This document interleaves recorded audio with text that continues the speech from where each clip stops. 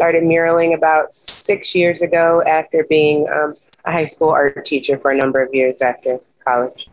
A lot of my artwork is figurative. I'm interested in humans and depicting them.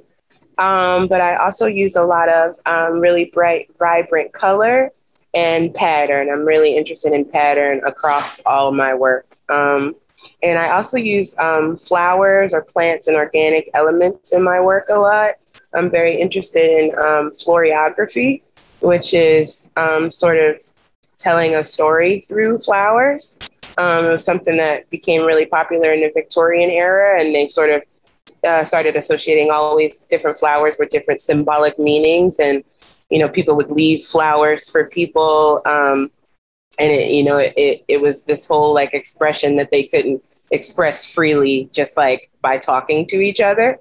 And so I'm really interested in that idea of like creating a symbolic story by using flowers and not having to sort of like spell out every thing that I'm trying to express. And can you describe the artwork that's going to be featured at this festival on Saturday? Sure. It's basically two portraits, two women, and one is sort of, you'll see a profile viewer, and one is looking directly out at the viewer. And those two portraits sort of overlap to create this sort of illusion of depth. And then the woman that you see in profile is actually holding up some flowers. She's going to be holding a rose, which is sort of this classic symbol of love. She's holding some gladiolus, which is named after the gladiators of ancient Rome, and it's a symbol of strength and perseverance.